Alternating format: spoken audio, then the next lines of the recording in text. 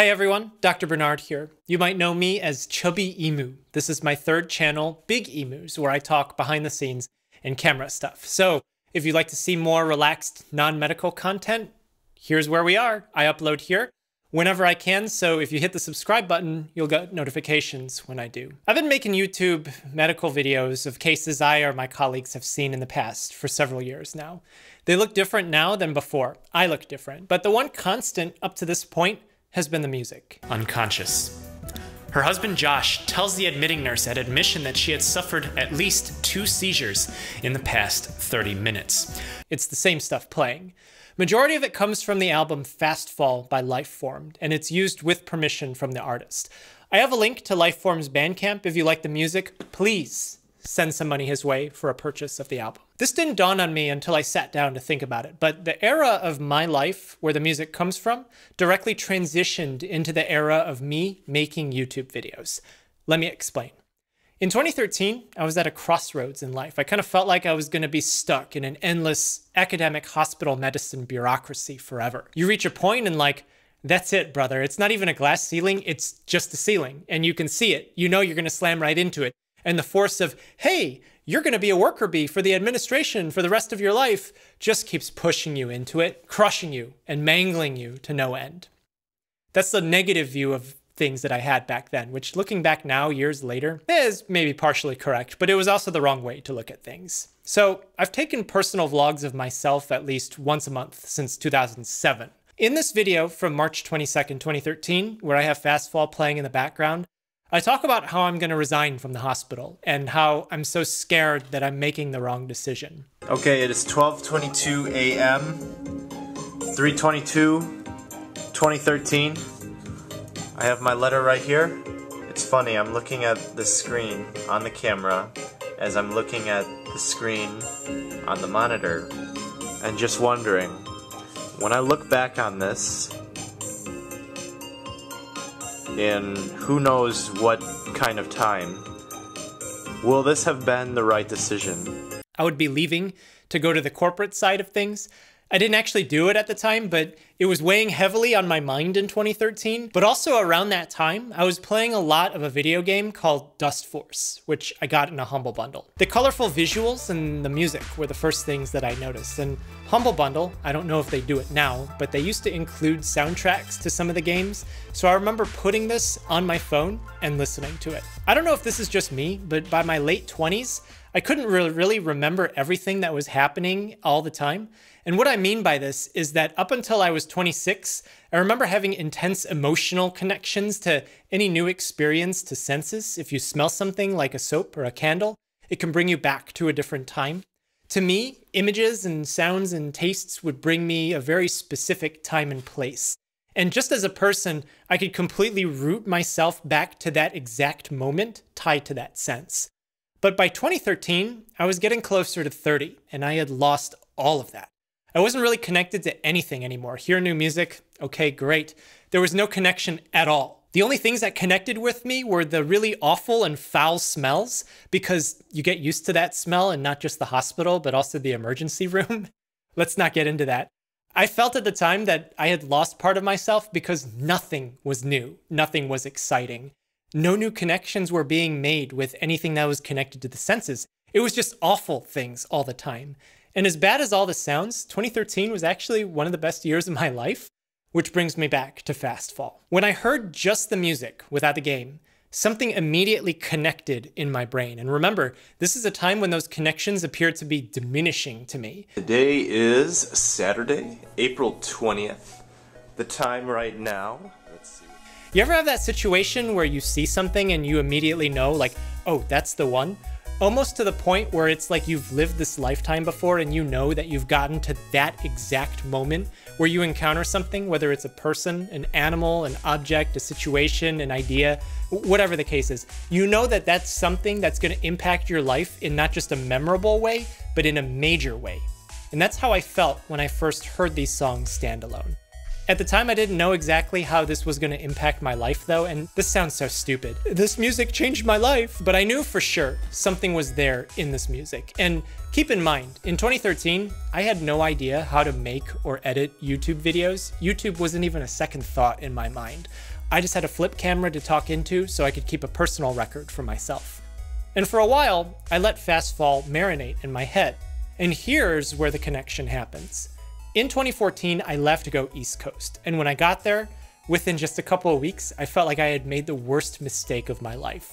And keep in mind, I felt that way for the next 3 years afterwards. I had a friend who did Broadway in New York who recommended that I create something that I could call my own, because my professional work up to that point had always been for giant institutions, academia, global corporate. Why not try to do something on your own on the side to keep yourself sane? By that time, I definitely couldn't have done Broadway. I know nothing about that world, but the friend suggested, why not YouTube and making videos? Why not? It had the lowest barrier to entry. And so I started, and my early YouTube videos were awful, but they served the purpose for me to learn how to make videos. I got into this weird groove where I felt like I had to upload every day, and I didn't really like editing, so it was just kind of the same thing over and over throughout 2016. But there were some instances where I sat down and thought, hey, you know what? I could make a really good video about this topic. Obviously, it was as good a video as I could make at the time, but you start to notice, or at least I can notice this because I made every single one of these, that Fast Fall by Lifeformed started to make its way in. Today is May 8th, 2010, and now it's about 1 a.m. My name is Bernard. Jacked. Oh my god. I finally made a pledge to stop with the video game videos in the beginning of 2017 because the channel was going nowhere. And I felt like I had given up on why I started YouTube, to make something that I could call my own. I'm so miserable right now. This is awful. It's like 4 in the morning. I didn't sleep until 2 in the morning. 2 hours. Why? I had also gained a bunch of weight throughout 2016. And I made a video at the beginning of that year about how I lost 60 pounds in 16 weeks, and it popped up at the end of 2016. So I thought, okay, well, how about I document fat loss vlog? And I learned so much about making videos when I finally just stopped the gaming videos, and cutting to music was a big deal to me back then. The fat loss vlog did all right, except it didn't really do all right. I was done with the fat loss part months later, and people weren't watching the videos anymore. Every time I uploaded, I'd lose like 500 subs, which is a lot when you have 17,000. Today is May 21st, 2017. I just uploaded the week 16 fat loss video. Ideally, what I had thought was that I was just gonna not do YouTube anymore after week 16. And we might be there, actually. Because look at this decline.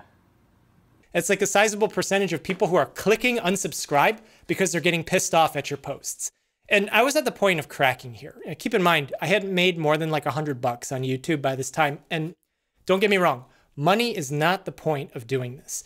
But for me, to say that I'm creating something that I can call my own and let myself have it ravage my personal life in terms of time commitment and destroy my professional life by diverting my attention away while it's declining, underperforming, and drawing resentment from people for whatever reason, that wasn't something that I wanted to call my own.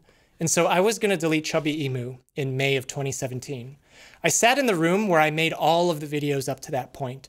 I looked at the computer that had edited and rendered all the videos up to that point. And then I remembered, wait a second, I have video of me building that PC 7 years ago, back in 2010, because I take vlogs of myself and archive them. Screw the fat loss stuff, screw the video games. It's not like those people are watching anyways if they're leaving every time I upload. Bernard, how do you feel about finally constructing your computer? Good. It's freaking black behemoth. It's giant, and I'll have the black mouse too. Go figure. Yeah, but there goes nothing. Press it.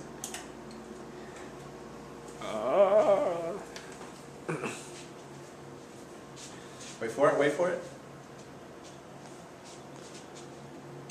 Why not just make a video about this PC as the last thing that I ever do? So I drafted up a script, I filmed some shots of the computer, and as I was editing, it dawned on me to use the song 9-Bit Expedition by Lifeformed. that. I built this PC for $1,360 in 2010. It is still my main computer now in 2017.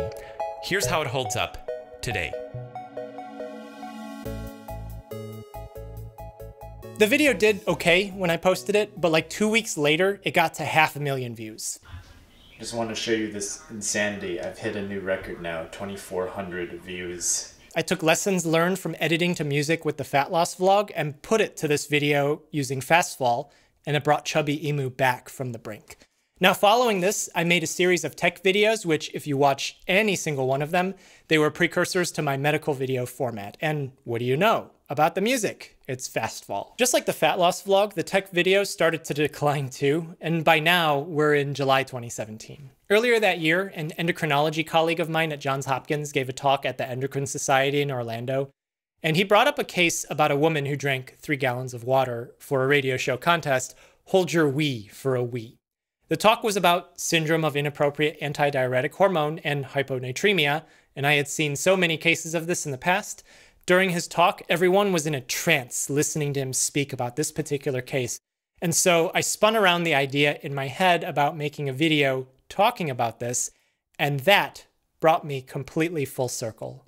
I started YouTube as a reaction to how much I despised my situation at the time, that I was quickly approaching a ceiling in my professional life, that I would always be on staff, that I would always be an expendable worker bee, if not in practice at the hospital, then as a cog in a corporate global machine. Making videos on YouTube about things that I knew at a professional level wasn't something that I had even considered until that moment, because originally I had thought YouTube was my space, where I wasn't subject to administrative lockout, where I wasn't a worker bee. Again, looking back now, that ceiling, even if it might actually exist, was the wrong way of looking at things. And the resulting video was, a mom drank 3 gallons of water in 2 hours.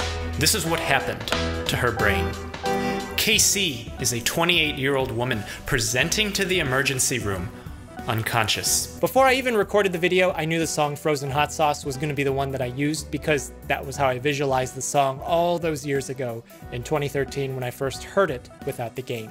And that's the story of Chubbyemu music. The era of my life where the music comes from directly transitioned into the era of me making YouTube videos, because that same dissatisfaction with my life situation appeared with the music.